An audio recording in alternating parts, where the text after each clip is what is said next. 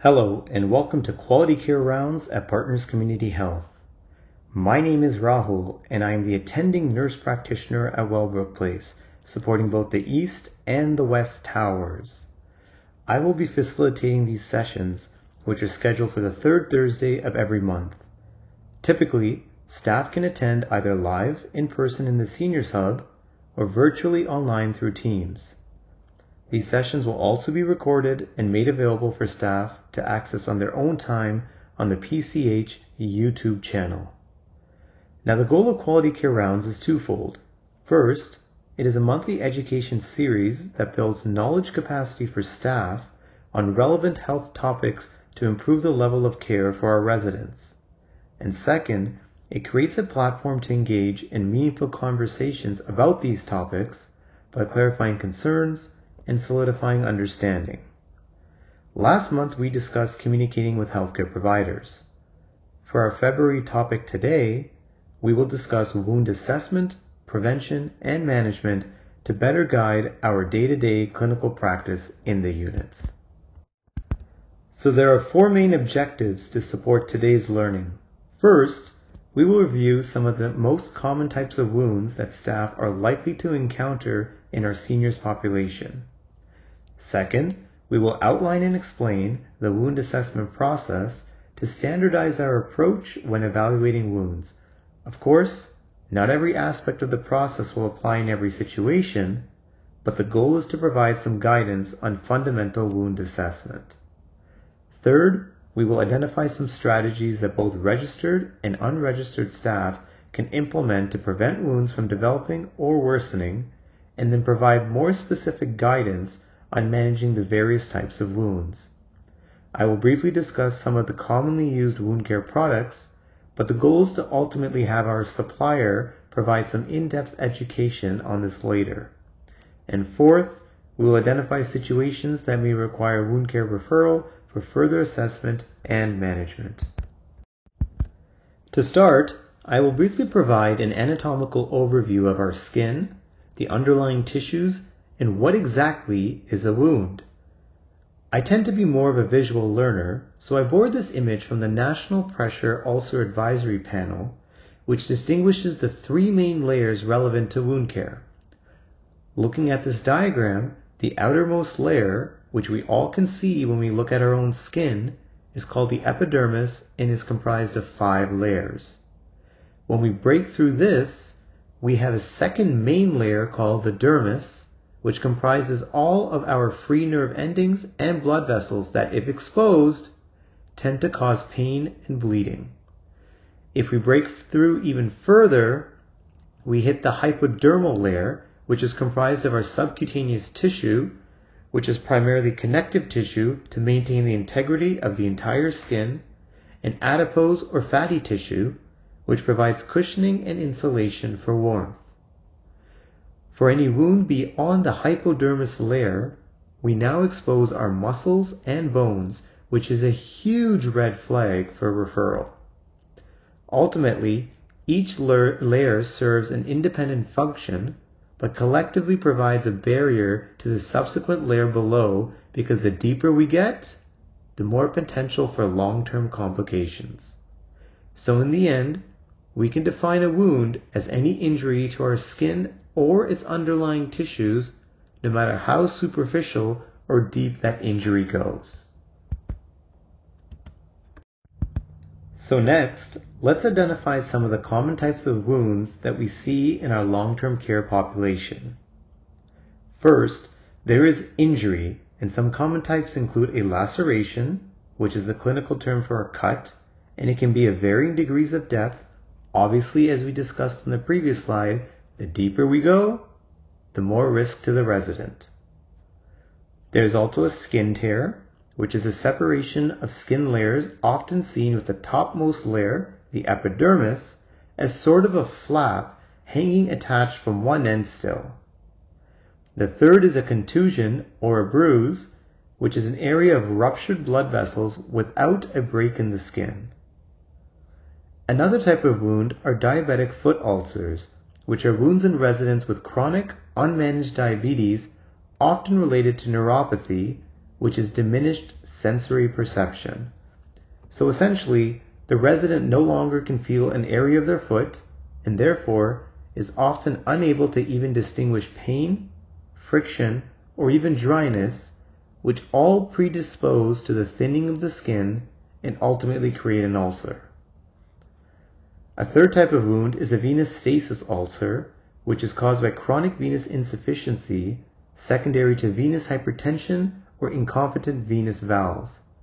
In other words, the veins are not able to reliably circulate deoxygenated blood back to the heart, so they leak out, resulting in edema or swelling, tissue ischemia, and ulcer development. This is commonly seen on the lower legs, and these ulcers tend to be shallow and have irregular borders.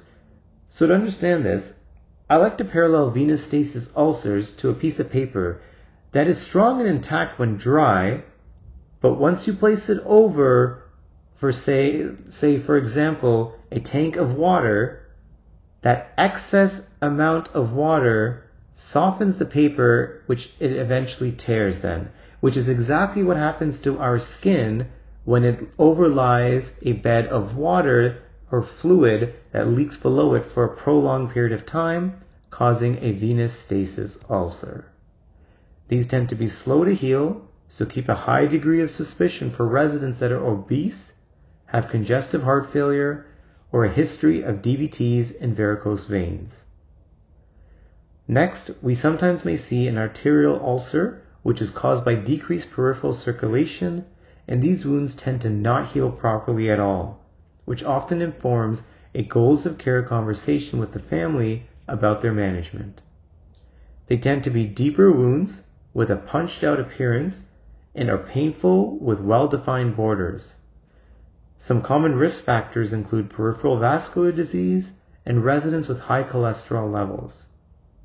And finally, we have one of the most commonly seen types of wounds in seniors, which are pressure injuries. These consist of localized damage to an area of skin and its underlying tissues when prolonged pressure is applied over a bony prominence. There are 4 stages plus an unstageable area for worsening severity. So to better appreciate these 5 main types of wounds, these next few slides will pictorially demonstrate some of the key visual differences. Now these slides are not meant to create distress for those watching, but instead to help identify these 5 types of wounds in our residents and distinguish their features from each other. So on this slide, we see the 3 types of injury wounds that we previously defined, which include a laceration or cut on the top left of the forearm in the top left picture. Then we see a skin tear, which has the exposed outer layer flap that is still semi-attached in the top right photo. And finally, a contusion or bruise in the bottom image where we see bleeding underneath the skin without skin opening. On this slide, we see a diabetic foot ulcer in the top left, a venous stasis ulcer in the top right, and a deep punched out arterial ulcer in the bottom image. Ultimately, many of these wounds share similar features, but the mechanisms for their development is quite different.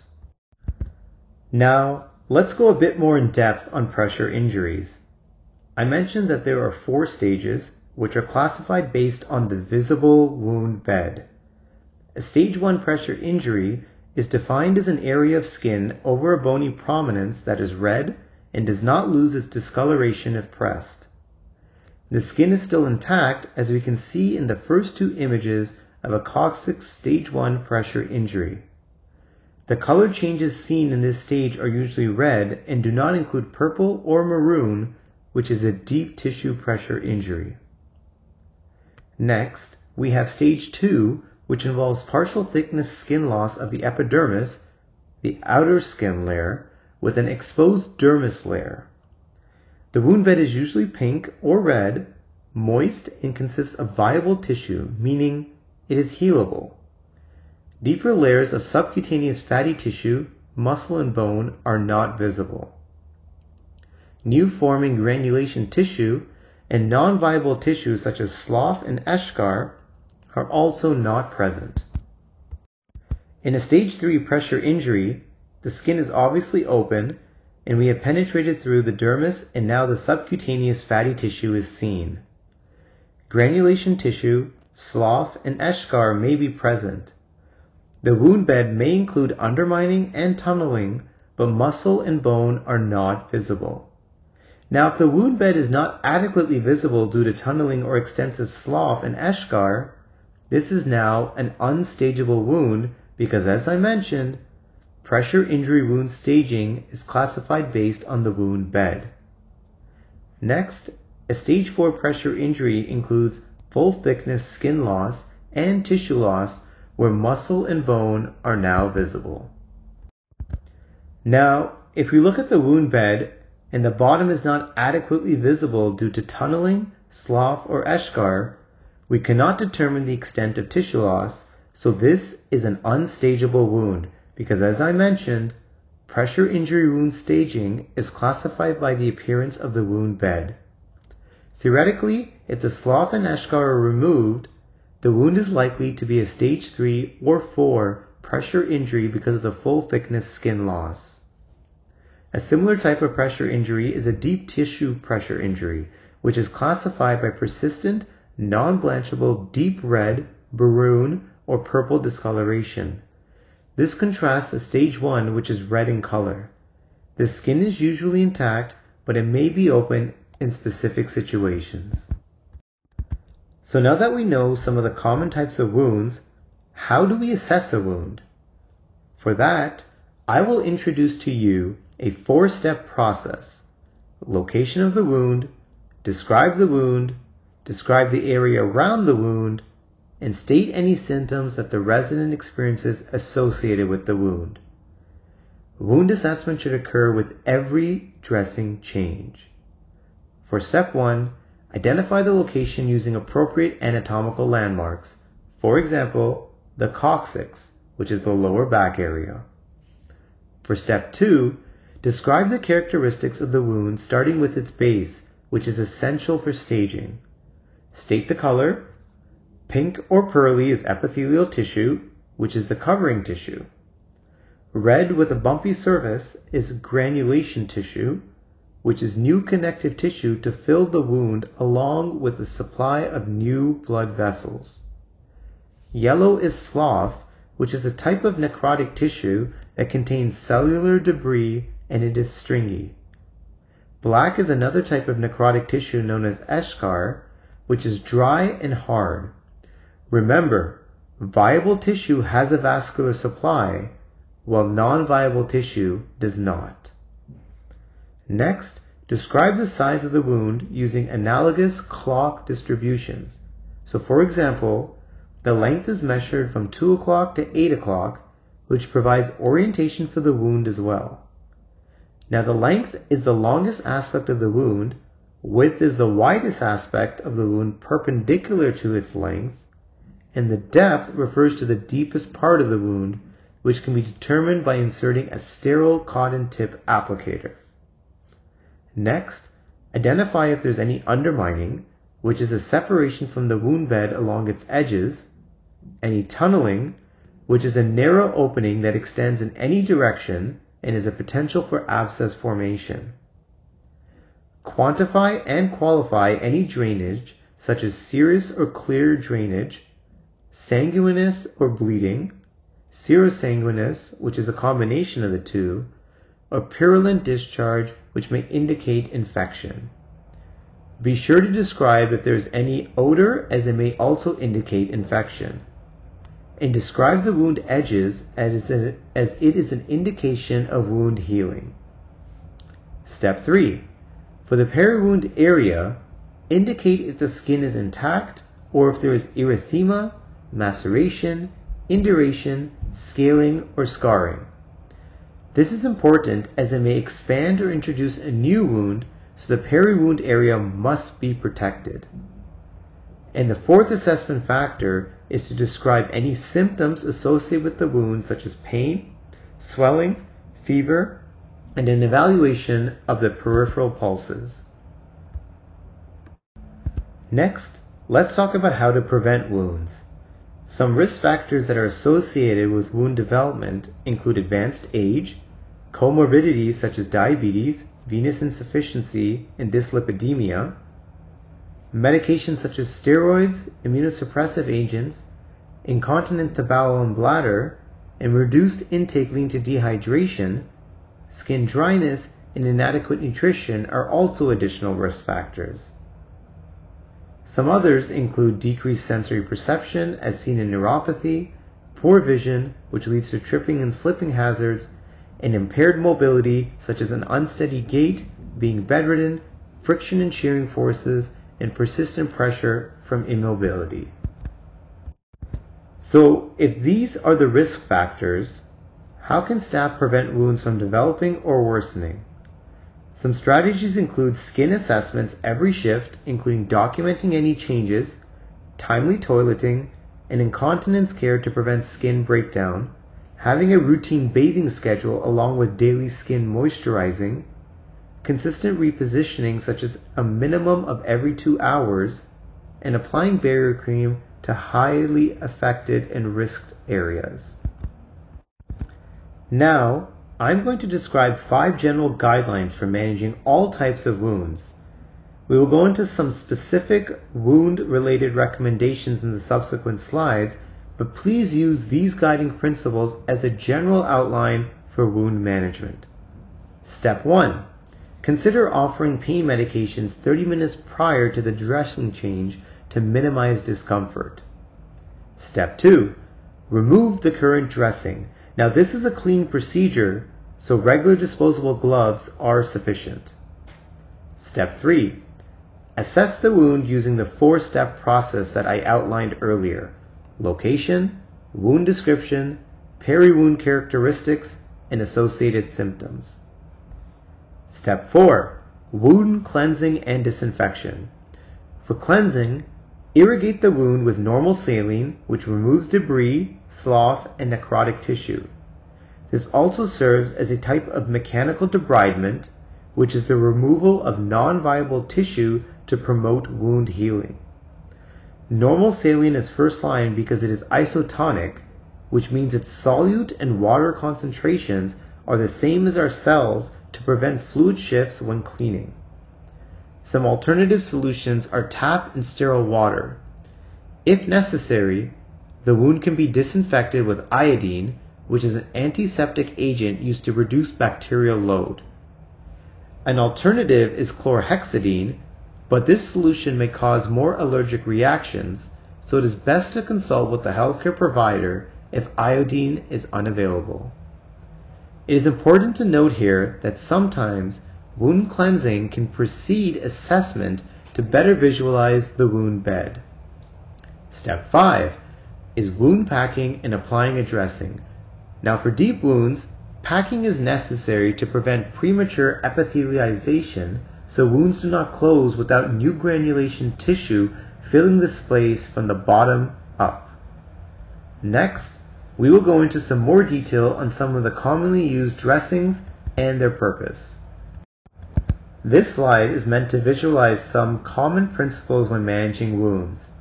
In the top diagram, granulation and epithelial tissue are considered viable tissue and therefore should be safeguarded to facilitate wound healing. In contrast, slough and necrotic tissue are non-viable and must be debrided as their presence in the wound bed prevents healing. In the bottom image, wound edges that advance and begin to approximate to one another are considered a part of the healing process. If the edges are not advancing, a further assessment is required to optimize wound healing. On this slide, in the top image, the emphasis is on moisture balance to promote wound healing. If the wound has an excess amount of drainage, or the peri-wound is macerated or excoriated, we want to absorb that excess drainage. In contrast, if the wound is very dry, we want to add moisture to facilitate healing. In the bottom image, we describe bacterial load balance. Many wounds are easily contaminated, which is the presence of microorganisms, but they are not replicating, and there is no immune response by the host. Therefore, simple cleaning is sufficient, which is why in the wound management guiding principles that I outlined, wound cleansing with normal saline irrigation can minimize contamination. Next, if the presence of microorganisms begins replicating and proliferating, but there is still no immune response by the host, we now have colonization, which may require debridement. If the resident mounts an immune response at the wound site, then we have a local infection and can treat it topically with antibiotics. And finally, if the resident begins exhibiting a body immune response as microorganisms have disseminated from the wound location, we have a systemic infection and must treat it with systemic medications such as oral or IV antibiotics. Overall, these two slides emphasize the goal of identifying and protecting viable tissue, promoting wound edge advancement when appropriate, and maintaining moisture and bacterial load balance as key areas to focus on in wound management to facilitate healing. Now, let's briefly discuss some wound-specific management strategies.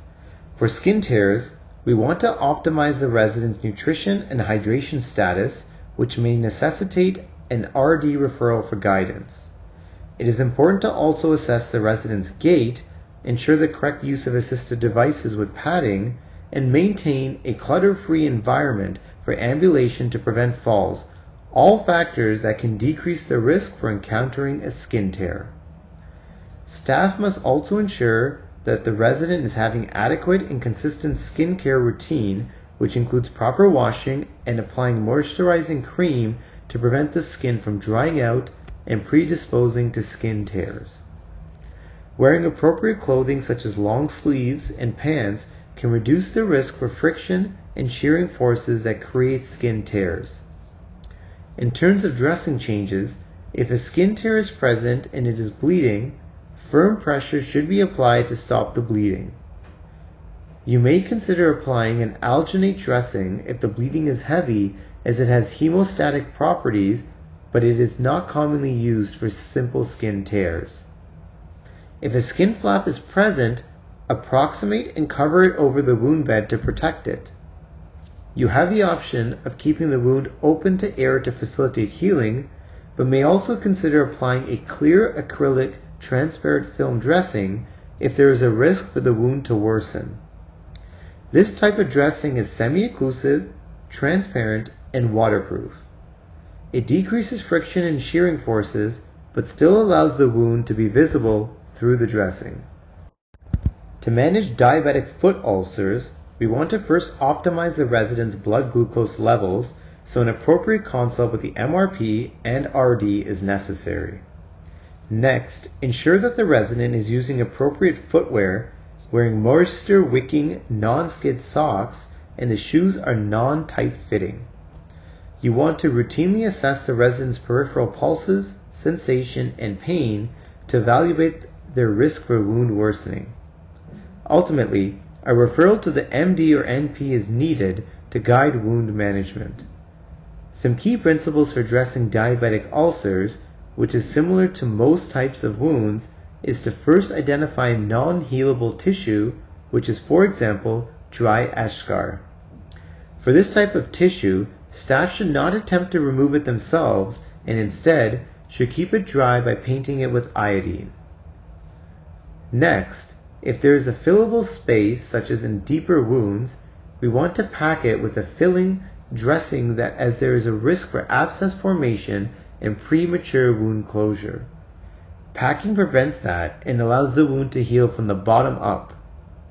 Next, we want to manage any excess exudate or drainage to balance moisture, which facilitates wound healing. For excess exudate, apply an absorbent dressing.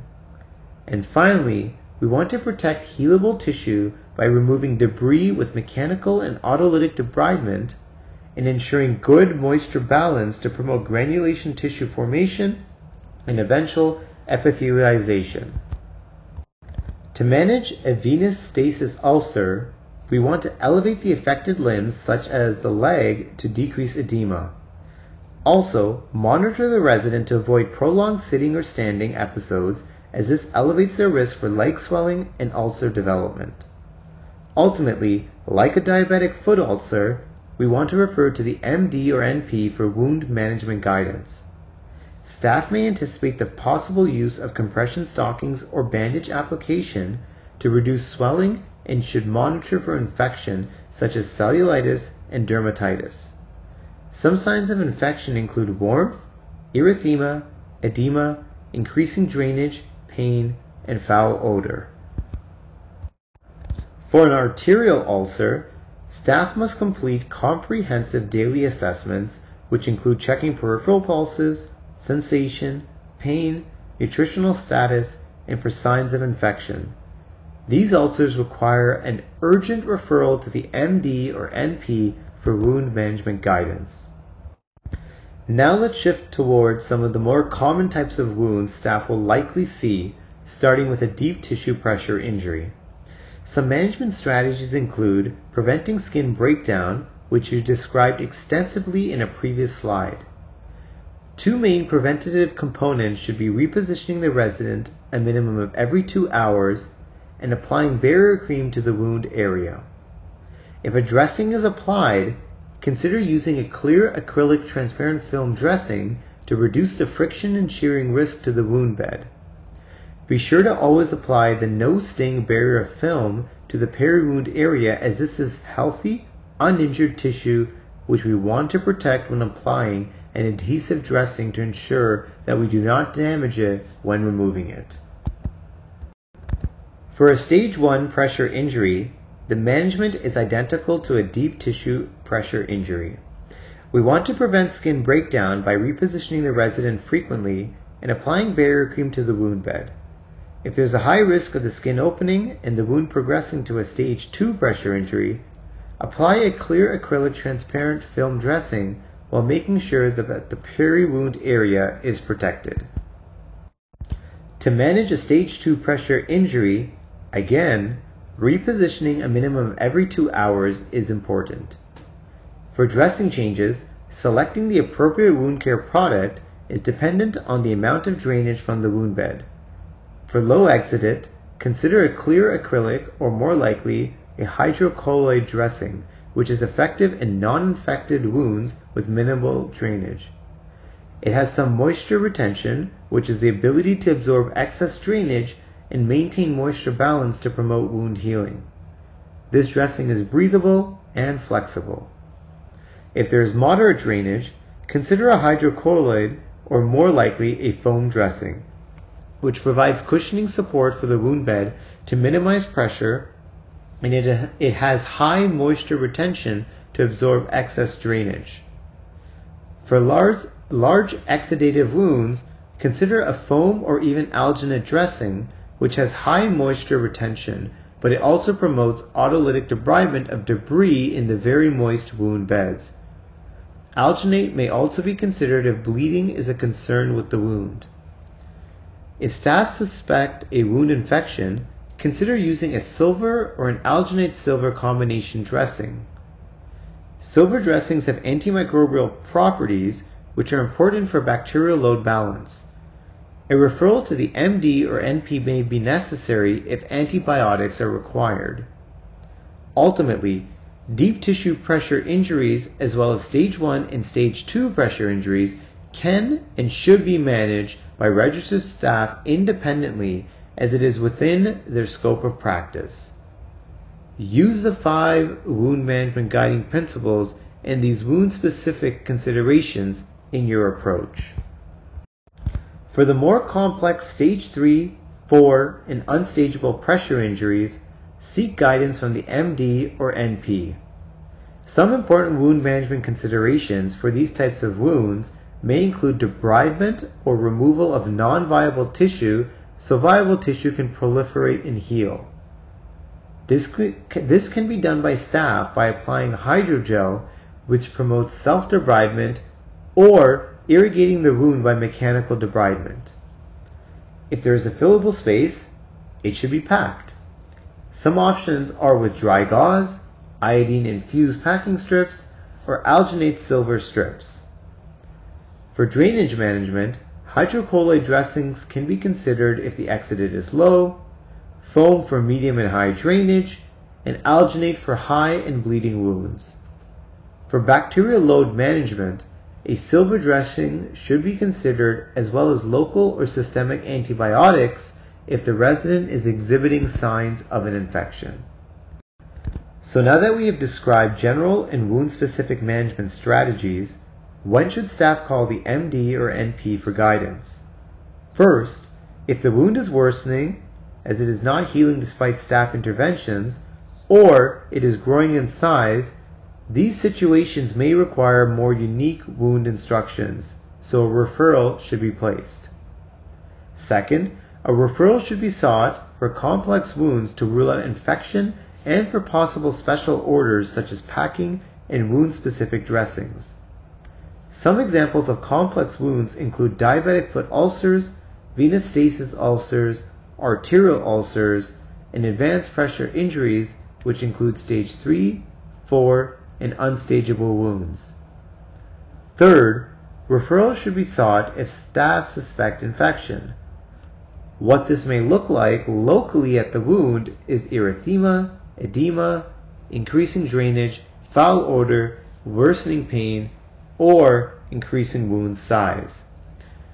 A more severe systemic infection should be suspected if the resident develops a fever, hypotension, or chills.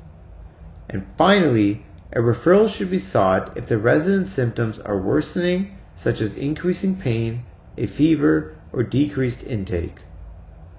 Ultimately, simple wounds should be managed independently by staff, whereas these 4 situations outlined on this slide necessitate a wound care referral for guidance.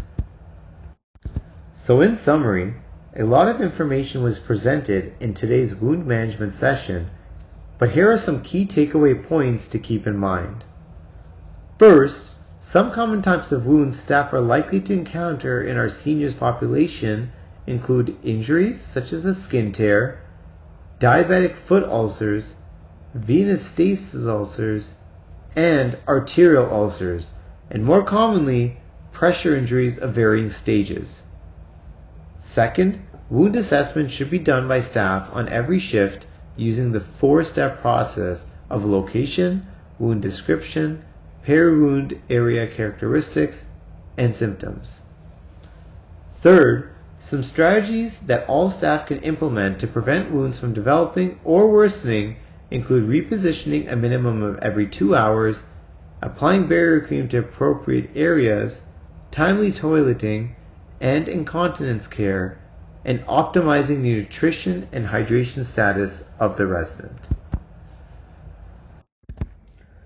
Fourth, the 5 wound management guiding principles for all wounds include administering pain medication prior to a dressing change if necessary, removing the old dressing, assessing the wound using the 4-step process, cleansing and disinfecting the wound, and then packing and dressing the wound. It is important to note that sometimes irrigating the wound prior to assessing is needed to remove debris that is obscuring the visibility of the wound bed. And the final summary point is understanding which situations staff should seek a wound care referral. For simple, uncomplicated wounds such as small skin tears, deep pressure injuries, and stage 1 and 2 pressure injuries, staff should manage independently. For complex or worsening wounds, or if the infection is suspected, a prompt referral to the MD, NP, or ET nurse may be required.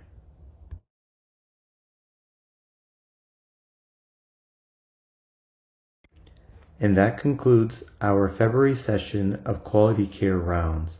Thank you, and we hope to see you again next time.